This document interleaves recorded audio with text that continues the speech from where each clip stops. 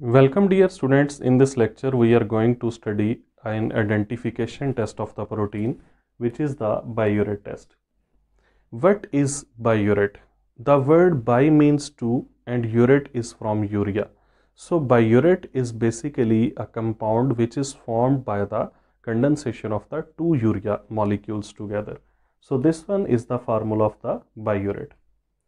No, what is the reason for name? Why this is called as Biuret test? Is Biuret used during this test? No, my dear students. Biuret is not used anywhere in this test. This test is called as Biuret test just because of the reason that this Biuret also shows the positive Biuret test. Mean this compound gives positive test. So that's why this test is called as the Biuret test.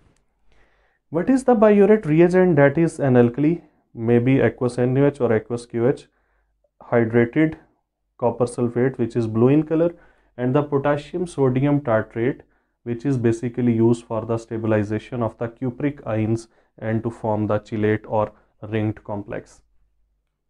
What is the procedure? Take a test tube, add 1 to 2 ml of the test solution. Then add Biuret reagent, which I have already mentioned, and shake this test tube well and let it stand for 5 minutes. After 5 minutes, now look at the contents of the test tube. If the color in the test tube that is blue, it means there is no color change because the blue color is because of this hydrated copper sulfate. So no color change shows negative Biuret test and the result is that protein is absent.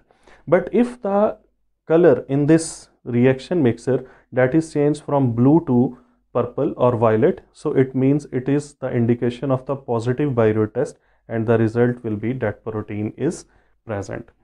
Now my dear students, what is the chemistry of this Biuret test? When a protein is made to react with the Biuret reagent, then basically Cu plus 2 ions of the Biuret reagent, they react with the protein. The color of this Cu plus 2 ion, that is blue, and after the protein reacts with the cupric ions, then this complex is formed which has the violet color. If the protein will be there, then this complex will be formed and color will be changed from blue to violet, so it will be positive Biuret test. If the protein is absent, then this reaction cannot take place, so blue color will not be changed to violet and that will be the indication of the negative Biuret test.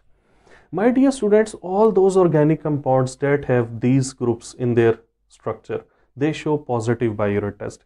But the single group, any of them, if that is present single in a compound, then that compound cannot show the Biuret test. So for any compound to show the positive Biuret test, that compound must have 2 or more than 2 of the following groups in its structure.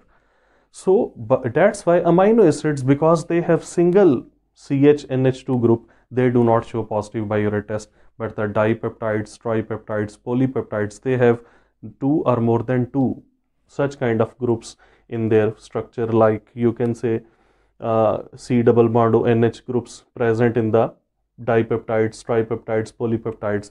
So that's why they will show the positive Biuret test, but amino acids will show the negative Biuret test. For the identification of the amino acid, we use the Ninhydrin test. If you want to watch my video lecture about the Ninhydrin test, then the link is given in the description. Now dear students, what is the practical application of this Biuret test? The Biuret test can be used to determine the concentration of the protein in the urine samples, or even the concentration of the protein during different spectroscopic analysis that can also be determined, and during that spectroscopic analysis we also perform the Biuret test. So basically it is for the determination of the amount of the protein or to check the presence or absence of the protein in the test solution.